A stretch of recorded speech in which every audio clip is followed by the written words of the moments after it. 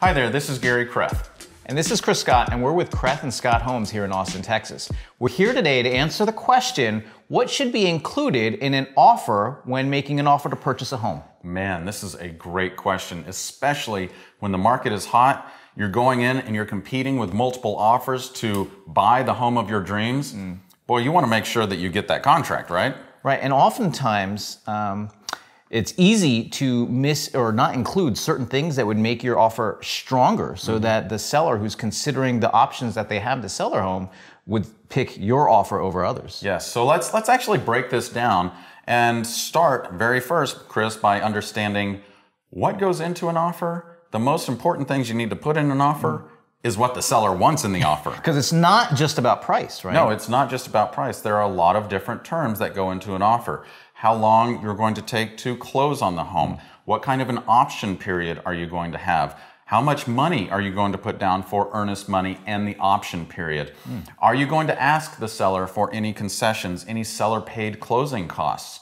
You know, and there's a whole range of items that you need to really negotiate into an offer and include in there in the beginning to make it as attractive as possible to the seller.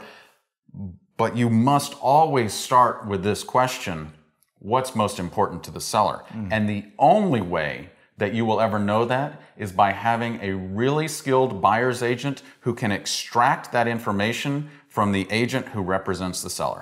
Gotcha, so it's not just a matter of guessing what they want, but it's the activity or the action of reaching out, answering effective questions to draw that information out, and then including those concerns in the offer that you put together. Is that what I'm hearing? Yes, and last but not least, Chris, make sure it's a clean contract. Sometimes when I'm representing sellers and I have multiple offers, I'll have agents come in here and put all different kinds of terms and conditions and deadlines, etc., and it just makes it complicated and messy for the seller to understand.